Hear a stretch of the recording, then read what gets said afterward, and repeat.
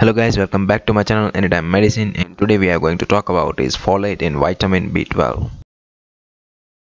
Folate and vitamin B12, they both need in thymidine synthesis and homocysteine metabolism.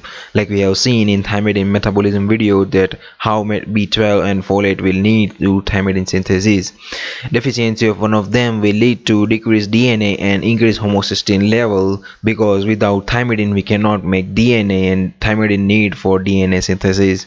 You can see the structure of thymidine and homocysteine down below. Now we will see that how thymidine is synthesized. Thymidine is synthesized from uridine with the help of thymidylate synthase. You can see the structure of uridine and thymidine, they both look similar. Only the difference in thymidine structure is this one carbon group.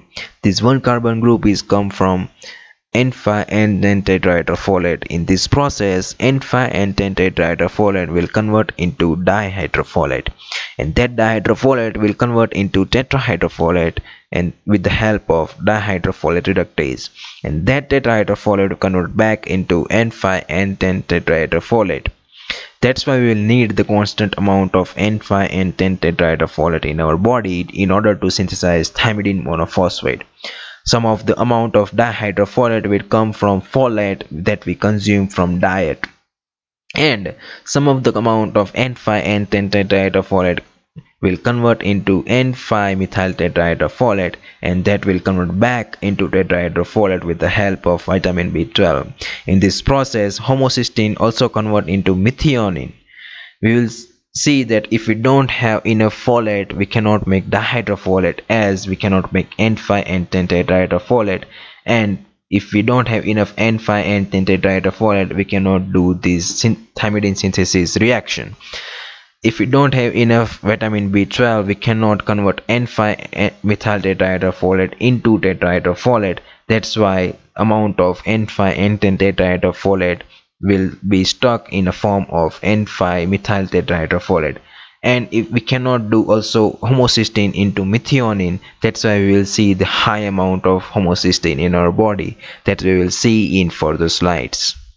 Now we will see how S-Adenosyl Methionine or SAM works. Is a cofactor which donates methyl group and synthesizes from ATP and methionine. As you can see that SAM is synthesizing from methionine and ATP, and this donates this one CH3 group in any structure.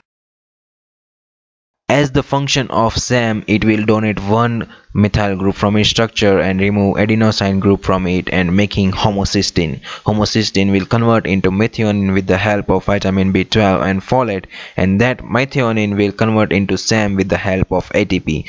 You can see that vitamin B12 and folate is very important for making the methionine. If we don't have vitamin B12 or folate, we cannot make methionine, as we cannot make SAM.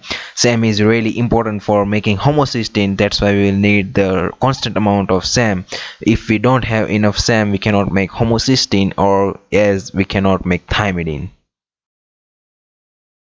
Just the summary of big picture before that: methionine is converting into SAM and SAM is converting into homocysteine, and that homocysteine will convert back into methionine with the help of methionine synthase and vitamin B12.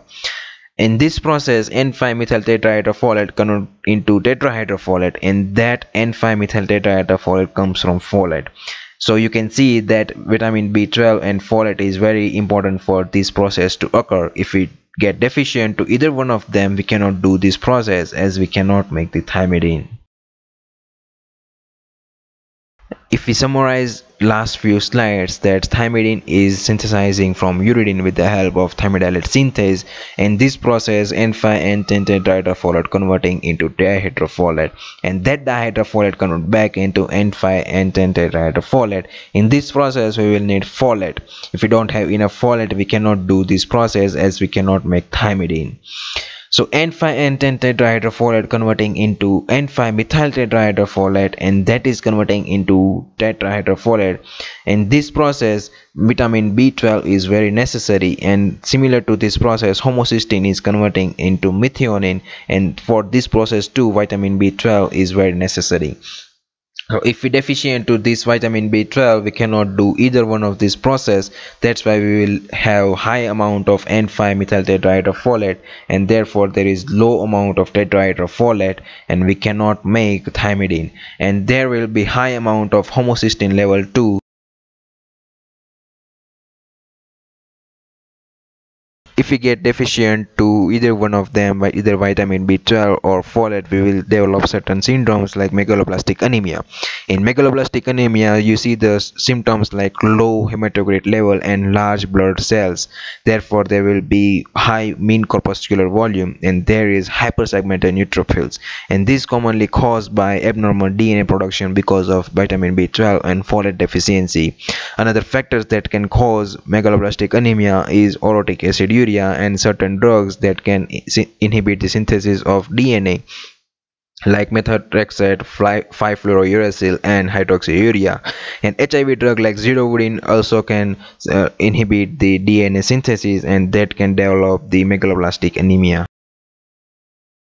We will see the deficiency related folate and vitamin B12 in second part of this video. So thank you for watching this video. Share it to your friends, subscribe to my channel, and see you until my next.